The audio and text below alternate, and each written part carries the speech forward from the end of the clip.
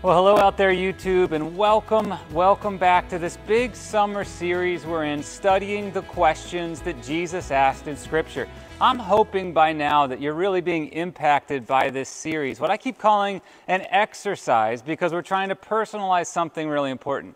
If you read the Gospels, you see all through them that Jesus asks a lot of questions. He asks a lot more questions than he actually answers, and I think that's a big deal for us to look at and really lean in on these questions. And it's so fun to really do that as an exercise. And what we really always want you doing in Scripture is personalizing this stuff so that it can really mean something to you, so you can apply it to your life.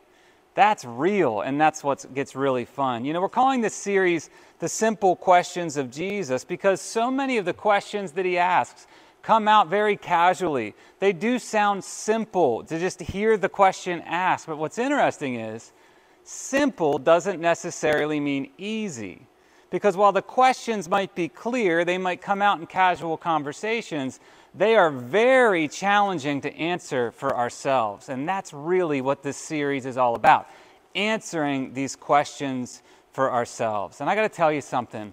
What we're jumping into today begins a discussion on what I would say is one of the more important questions that we wrestle with in our time on this earth. This question from Jesus is such a big deal that the next couple of times that you see me here on YouTube, that the churches will see me on Sunday, I will be staying and just honing in on this question, working our way through just a few of the challenges that we face in this question as people. And I got to tell you something, I've been stuck on this one a lot lately. You know, I was working through some things with the podcast and some different concepts on stress and thinking about people and the challenges that we face. And I kept landing back in the question that we're about to jump into. And I believe it may be the most important question for each of us to answer personally in our own lives. While it might be the most important, I would also say, I think it can be the hardest one for us to see and process in this world, because the world is going to push against us even recognizing the challenge in this question or even seeing this question in any way. Here's the question of the day. It's found in many of the Gospels. We're going to hang out in Mark 8. This is verse 36 and 37. Jesus asked, "And what do you benefit if you gain the whole world but lose your own soul? Is anything worth more than your soul?" All right, so let's talk for a little bit. I just want to talk about the culture and world that you and I are living in today. As we start to jump into this essential question from Jesus, we need to talk. Let's get honest about where this world is today. We live in a world full of people who are struggling right now, don't we? People who are struggling emotionally. They're struggling mentally. They're struggling relationally. People who are walking through life or running through life, busy, stressed out, and completely exhausted, confused and just unable to see clearly in a world that just continues to drive at a faster and more painful pace than ever before. We're seeing people struggle to connect to each other and relate to each other more than ever before in a time when we seem to have more ways to stay connected than ever before. We're seeing people walk in major inner turmoil. We're seeing people struggle with loneliness and struggling tremendously in their inner worlds, even if they try to project and can project that everything looks okay on the outside. We're seeing people falling into depression and anxiety. We're seeing mental health cases rising by the day. We're seeing people struggle to work through just the realities that they face in life. People struggling when adversity and challenges hit their life, struggling to work through that stuff, even though we know that is the reality of life. We're seeing people struggle to walk in personal relationships with others more and more. And we know part of God's design is that we humans do life with other people. People are really struggling right now in this world. Now here's what's interesting to me. It's interesting that as we seem to be struggling more and more in our inner worlds, we're also seeing a growing awareness of the issues of the inner world. We're seeing a growing awareness of mental health issues, and we're talking more and more about self-care. It's like as a people, we recognize and know that there's a problem. We know something isn't right, and we're looking for ways to fix it. We have this growing openness and an awareness of mental health stuff, don't we? We're learning new terms for mental, emotional, and social issues. They're coming out by the day. I mean, just think back 10 or 15 years ago. Had you ever heard of a mental health day 15 years ago? We see commercials. You can't turn on your TV and not see commercials now for mental health and counseling, and more people seem to be aware that their inner world needs to be worked on, and this is a good thing, are trying at some level to do some sort of self-care. They're trying to work on that area of their life. But here's what's interesting. While there's this growing, heightened awareness of mental and emotional health issues and this inner world stuff, and while we acknowledge that we have a problem, we see it as a people and as a culture, that we need to be taking care of our inner worlds, it's getting worse. It's not getting better. We're living in the middle of a mental health crisis, and it's only growing. When I was putting the stress podcast together recently, I found this statement that just stuck with me throughout those podcasts, that the fastest growing disease in the Western world is stress. There's this restlessness of the inner world that keeps growing. We're trying to find ways to calm it down, but it's only getting worse. So we are aware that there is an issue. We are more aware than ever before of how important our inner worlds are and that we need to care for them, but nothing we do seems to fix the problem. The turmoil, that restlessness, it just keeps growing. So we got to ask the question, are we missing something? And the answer is yes. We are missing something.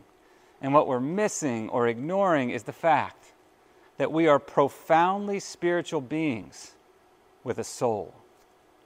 This makes me think of a really powerful quote from St. Augustine. I've been stuck in this quote personally lately. It's come out a good bit in the podcast that I had on social media if you saw it. But St. Augustine says this is a big deal and something to really think through today.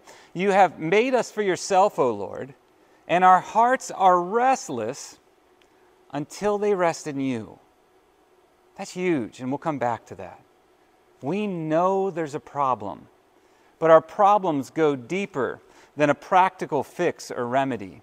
We are spiritual beings with a soul, and so many of our problems are profoundly spiritual. Listen, there is no irony in the fact that we are struggling internally more than ever before in a time when, as a people in this world and our culture, that we are choosing to distance ourselves from God more and more. We're pulling away from God and ignoring the fact that we are spiritual beings with a soul. It's not ironic that we struggle and become more restless as we distance ourselves from God. We must care for our souls. Our souls are the source of our lives, and if we ignore them, they become the source of our pain. There's so many people out there in life that are just going through it these days. You know, we're struggling, we're restless, we're hurting, and we can't seem to fix it. We keep trying, but nothing's working, and nothing will until we accept this truth, that we are spiritual beings with a soul, and we will stay restless until we rest in Him. You know, this question that we're diving into today, that Jesus is jumping into, I would say is describing the world that you and I live in today. We can gain the whole world, we can look fantastic to people of this world, but we can be losing our souls in the process. This is so important, yet so ignored as we just plow through life, trying to fit in, trying to be successful, trying to be productive, trying to navigate everything life on this planet throws at us. We can look great, but we're struggling because we are valuing the things of today in this world and devaluing the thing that matters most. And that's why Jesus asks this question, and what do you benefit if you gain the whole world but lose your own soul? Is anything worth more than your soul? It's a big question. It's a yes or no question. Is anything worth more than your soul? Well, the answer is no. But the challenge is we live in a world that wants you to answer that question with a yes. So that's what we're going to dive into together. The time that you're with me over the next couple of weeks, I'm going to be hanging out right here in this concept and this question. It is a massive topic, and I want to spend some time with it on this topic with you. We're going to work through some of the major challenges that we face in life and struggle with as people. And what I've chosen to do is look at 4 ways that we can gain the world yet lose our soul. Now, it's not a complete list, and it's not necessarily all of them. There's a lot of different ways you can do this, so it's not a complete list, but I think it's 4 of the biggest and most challenging issues that we face. And we put this list up here in a second. You're going to see it, and you might think to yourself, like, come on, Sam. Like, I'm looking at that list. There's some of these things that I'm really not doing either. Like, and I'm okay. I'm doing good. Like, well, I'd say this. You might look successful. You might look like you're doing well by the world's standards, but I promise you it's at a cost. So there's so much there for you. There's so much more for you in life when you understand that nothing is more important than your soul, and you choose to care for and invest in it. So let's look at this list together. This is 4 ways that we may gain the world but lose our souls. So these first 2, I'm just going to tell you, I'm going to be talking about them in in all the talks that we do, and I have to do that on purpose because they're just that important, and I hope that shows you how important they are. And then we're going to start jumping into this. So here's the 4 ways. First, number 1 is disconnection from our Heavenly Father. Number 2 is pursuing our desires over God's desires. And then for the next 2 weeks, we're going to be hanging out in number 3. Never rest, never stop, and never slow down. That's going to give us an opportunity to talk about 3 important principles inside of rest that I really want to jump into with you. And then when I come back, and this will be the combined service Labor Day weekend, when I come back, I want to talk to you about the 4th way we may gain the world and lose our souls, and that's people. I want to talk about isolation and us versus them mindset, the pressure that we feel to fit in with people of this world, and the hurts and concepts of forgiveness and the ability to keep moving on and staying in it when it comes to relationships. And I can't wait to jump into this, but I'm going to just say on the front end, we cannot start this conversation about the importance of our souls without looking at these first 2 steps. We're going to do it in all 3 of these talks on it. And I want to go back to this. The first way that we may gain the world but lose our soul is by disconnection from our Heavenly Father, not connecting to God. So remember that quote that we read earlier from St. Augustine? I'd like to go back to that because I think it's such a big deal. He says, "You have made us for yourself, O Lord, and our hearts are restless until they rest in you." So we need to understand that we have been made by God for God. We are spiritual beings with a deep need wired into us by God to be with God. We need Him in our lives. We are nothing without Him. Yet so often, we don't choose to step into this most important connection and relationship. We don't engage Him. We don't pray. We aren't jumping into Scripture and trying to apply that to our lives. We don't worship Him. We don't just center on Him. We might do the church thing, but God's just not a priority in our daily lives, and our souls are drying up. We're empty and we're restless, and we might even be wondering in that state why this Christianity thing doesn't work as well as it should or that it could. As I read that, I just keep thinking about the importance of staying connected to God. Jesus says this in John 15:4-5. "Remain in me, and I will remain in you. For a branch cannot produce fruit if it is severed from the vine, and you cannot be fruitful unless you remain in me. Yes, I am the vine, you are the branches. Those who remain in me and I in them will produce much fruit, for apart from me, you can do nothing." Listen, nothing is more important than your soul. Your walk with God is the source of life for your soul, and without it, your soul dries up. You can look really successful. You can be really productive. You can be busy and look good on the outside. You can project the right things out there to people of this world and on social media. But you know and can feel the price that you're paying on the inside. See, if this is you and you aren't choosing to connect to your Heavenly Jesus would ask you the question, what do you benefit if you gain the whole world but lose your own soul? Is anything worth more than your soul?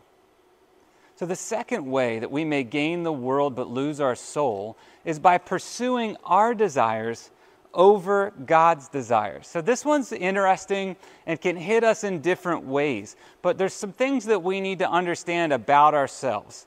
God has wired us with a deep desire for fulfillment in our lives. We are spiritual beings with a soul, and something you need to know about the soul is the soul's pretty needy. The soul has cravings. The soul has these cravings and a desire for God. Here's the problem, though. There's other cravings. The soul cravings that we have are not the only cravings that we human beings deal with. We also have human desires, fleshly cravings, and those two things, they are in conflict with one another. They're pulling us in opposite directions. Our souls crave and desire God. It's something wired deep inside us. It's this desire for God. It should be pulling us towards Him. Psalm 84:2, listen to this. My soul yearns, even faints for the courts of the Lord. My heart and my flesh cry out for the living God. See, the challenge is that as humans, we also have other cravings and other desires that conflict with those soul cravings for God.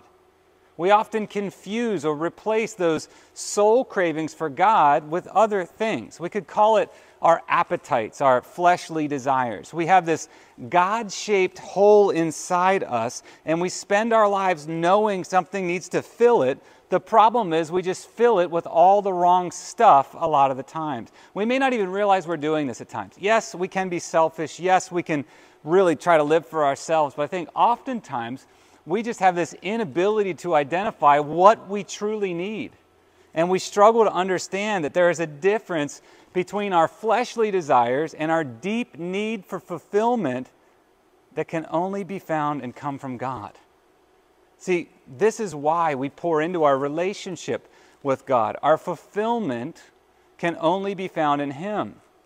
So I want you to see this scripture in Titus. In the Message version, I find it fantastic. It describes the human condition so well. And I want you to look at this concept of being bullied around by our glands, by our desires of the flesh. And I want you to see this because it does describe the human condition well. Titus 3, verses 3 through 5 in the Message version. It wasn't so long ago that we ourselves were stupid and stubborn, dupes of sin, ordered every which way by our glands, going around with a chip on our shoulder, hated and hating back. But when God, our kind and loving Savior, God, stepped in, He saved us from all of that. See, we need to see this. We have desires deep inside us for satisfaction and fulfillment. The soul craves God. God wired that in there so that we would be drawn to Him. Yet so often we feel or know that something is missing in our lives. We just look in all the wrong places to fill that void. We look at what feels good or would fulfill our flesh rather than what our soul is truly craving. If we walk through life and we're starving our soul cravings while doing our best to find fulfillment in everything our human desires would want, we may find some fun along the way. We may look great to people, but Jesus would ask us the question, and what do you benefit if you gain the whole world but lose your own soul? Is anything worth more than your soul? So now we get into where we're going to hang out over the next 2 Sundays. And we're going to focus on this third way that we may gain the whole world and lose our souls. That's going to allow us to talk about rest. So often we struggle because of the pace of our lives, and we ignore God's command and design for our lives, for this rest-work rhythm that we should be in. We're going to dive into 3 really important topics in this concept of rest. The first thing I want to do is make a distinction between real rest and rest, the kind that's laid out for us in Scripture. Jesus says there's a difference. The second thing we're going to do is jump into a study by Ruth Haley Barton, where she talks about the difference between good tired and dangerously tired. That's a really big deal. There is a difference. There is tired inside of God's design, and then there's dangerously tired. And then next week, we're going to hit the last point, which will be all about our struggle to slow down and stop, to cease and be still. The challenge we face in slowing down and stopping from all the work and busyness and noise of our lives, to be still and know that God is God. I'm looking forward to that as well.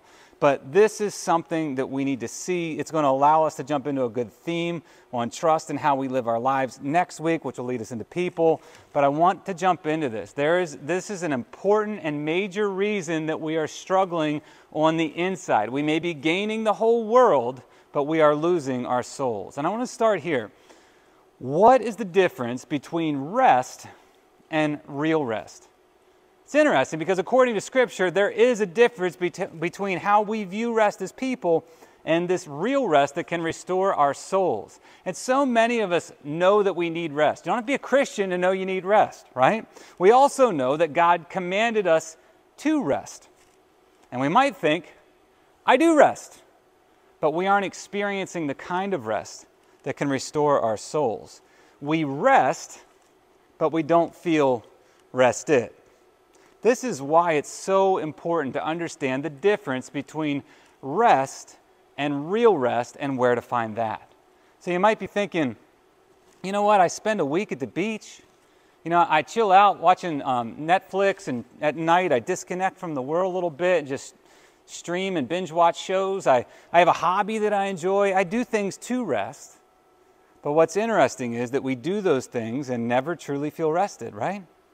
Jesus talks about something important in Matthew 11. It's a scripture we bring up all the time. But in this, we see that there is a distinction between what we often view as rest and real rest for our souls. This is Matthew 11, 28, and I'll just read 29.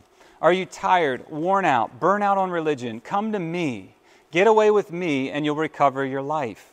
I'll show you how to take a real rest.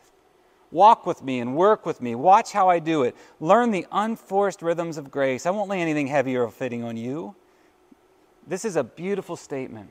And it ends with him saying, keep company with me and you'll learn to live freely and lightly. We live in a world today that has made it normal to be overworked, stressed out, and exhausted. Right? That's normal today. And it's made it weird or somehow wrong to slow down, rest, and be healthy. You think I'm making a strong statement there? Well, just listen to the conversations that you have with people.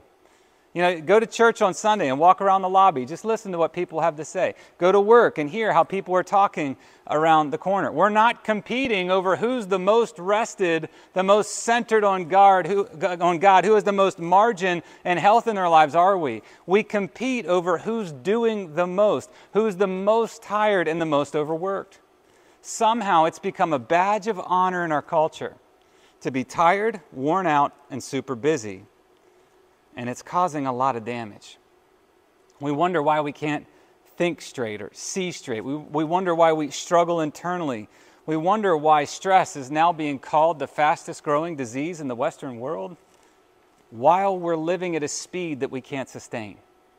While we're living at this speed that we can't sustain, and our souls are drying up as we exhaust ourselves with work, connectivity, and constant activity. Somehow this has become a good thing in our culture today. So even if we aren't tired and exhausted and unable to see straight, we need people to think we're tired and exhausted and unable to see straight. And I want you to think about that. We place our hearts and minds and bodies in this constant state of fast forward. We know we're tired and we know we need rest. But we have to understand how to experience real rest. The kind that Jesus is welcoming us into, the kind that restores our souls. This is the first thing that we have to get as we talk about rest. There's a difference between rest and this real rest that Jesus speaks of. So how we define rest personally is a very important thing. And I want you to think about that today. How do you define it? Process that. Personalize this. Like, what does it look like for you to rest? What is this real rest that Jesus talks about that can allow us to recover our lives and learn to live freely and lightly? So I got to tell you something. Sign me up for that, right? Don't we all want to live freely and lightly? Like, that sounds like a lot of fun. We would all say, I want that in my life, but more often than not, our answer to finding refreshment and restoring our soul is actually leading us away from what would actually get it done. It's leading us away from the real rest that Jesus is welcoming us into.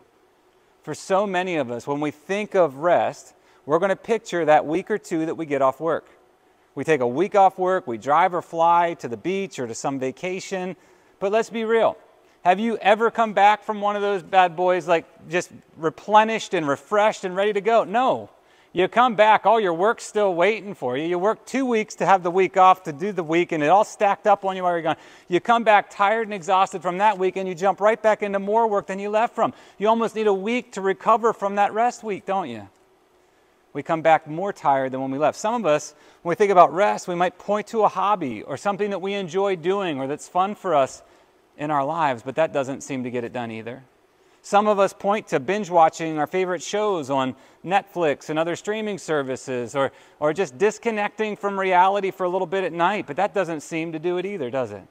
Some of us medicate ourselves.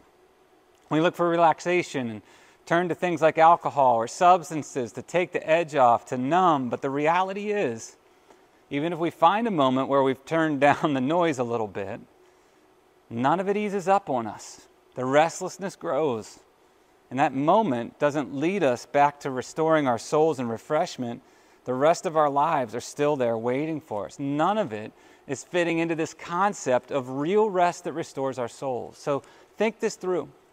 What do you turn to for rest? And the follow-up question is this: has that ever really allowed you to find real rest that refreshes and restores your soul? You see, Jesus is giving us the key to real rest here, the kind that can make a difference in our lives and our souls. So before we move on, you need to think this through. Do you find real rest to recover your life?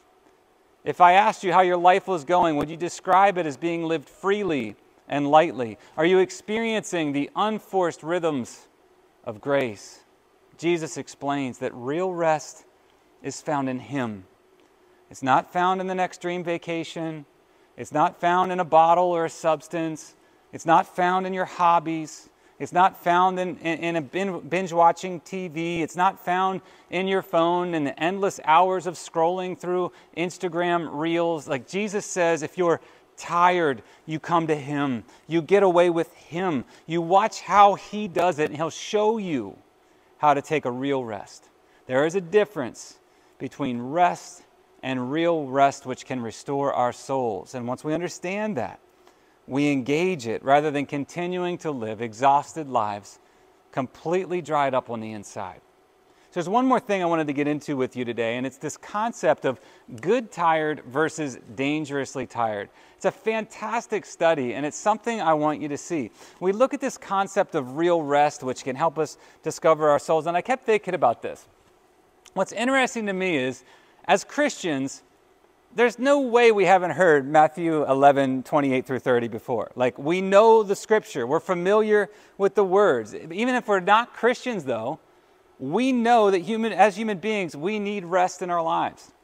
This is such an interesting thing. We know we need it to find and experience our best lives possible. We know it, but we continue to plow through life tired and exhausted.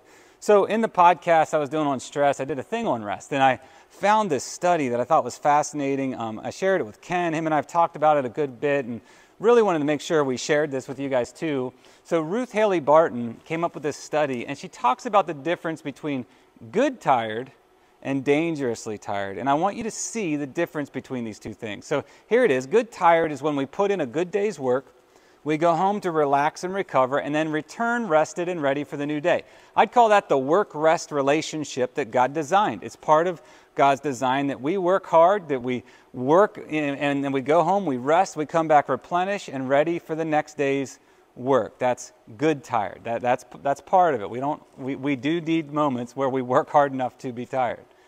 But she also talks about dangerously tired. And dangerously tired is when we push too hard for too long. Dangerously tired is when we never seem to recover.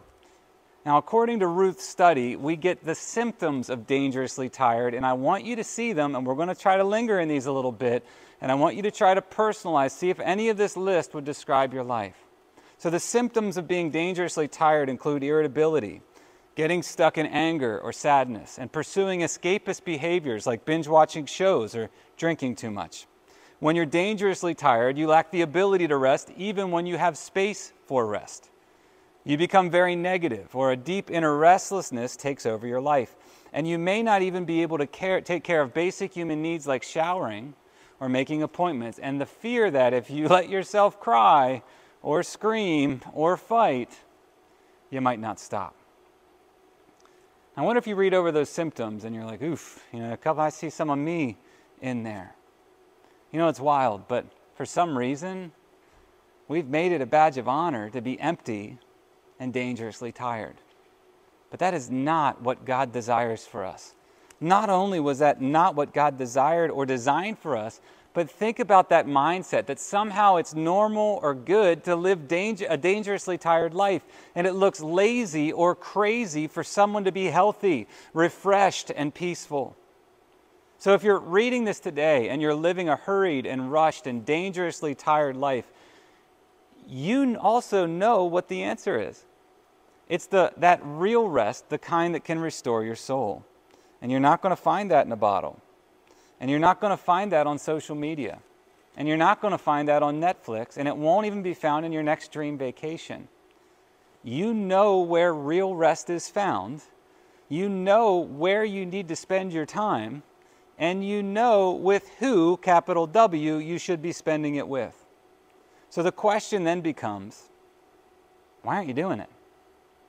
We need to personalize this question today. Why aren't you willing or open to engage this real rest that can restore your soul? It's amazing that we walk through life exhausted and unwilling to come to God to find this real rest for our souls. We refuse to do what He asks while we're being sucked into this weird contest of seeing who can be the most dangerously tired.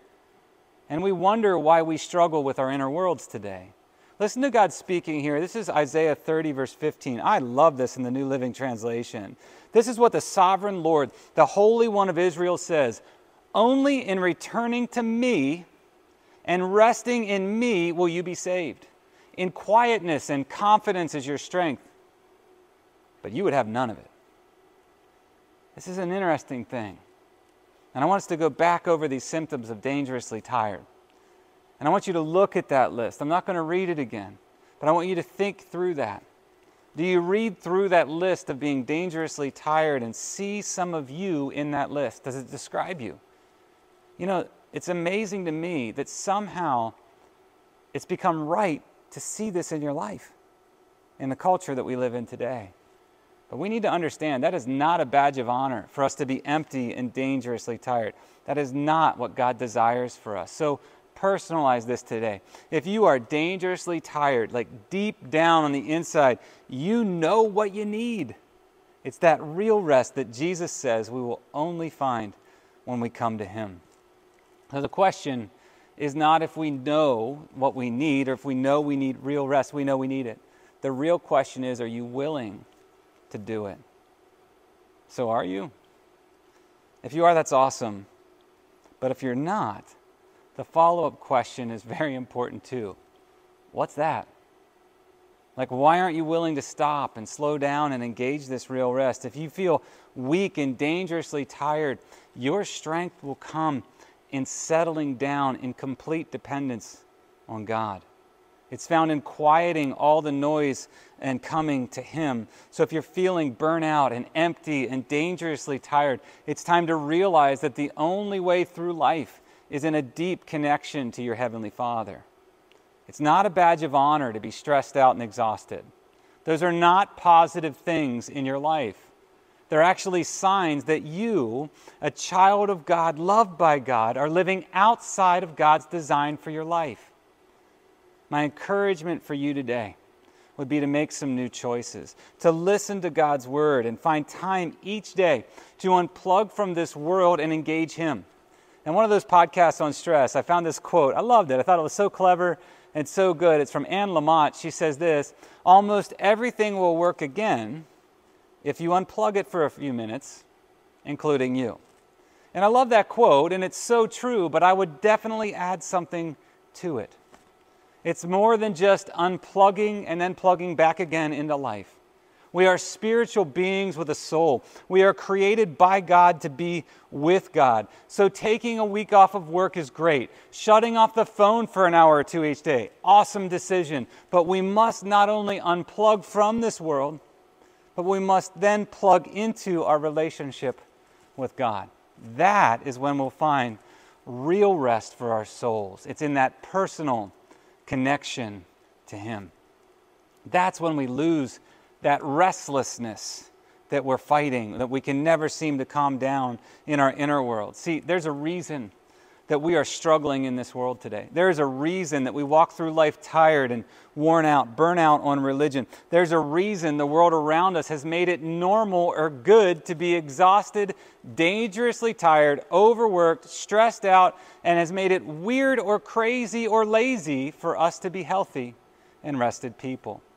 There's a reason that we see people searching for solutions to this deep inner restlessness that we all face, turning to vacations and escapisms and material possessions and science and research, and none of it's working. And none of it will, as long as we ignore the soul. We need to find this real rest that Jesus is welcoming us into. So if you're dangerously tired in here today, it's time to remember that we are spiritual beings with a soul, created by God to be with God. And until we come to Him, we will continue to struggle. We can look really good to people on this planet. We can get a lot done and be super productive. We can seem successful and very popular to people of this world, while at the same time struggling. And Jesus would ask the question, what do you benefit if you gain the whole world but lose your own soul? Is anything worth more than your soul? Listen, we love you so much, and I'm really excited to jump into this, but please wrestle with this question. Wrestle with the concepts of real rest for our souls versus rest, and good tired versus dangerously tired. And next week I'll be back to talk to you about the most challenging thing to do that has to happen if we're going to engage this real rest, and that's to stop working, to stop moving, and to engage this real rest, which is the key to us experiencing our best lives. We love you so much, and we'll see you again next week.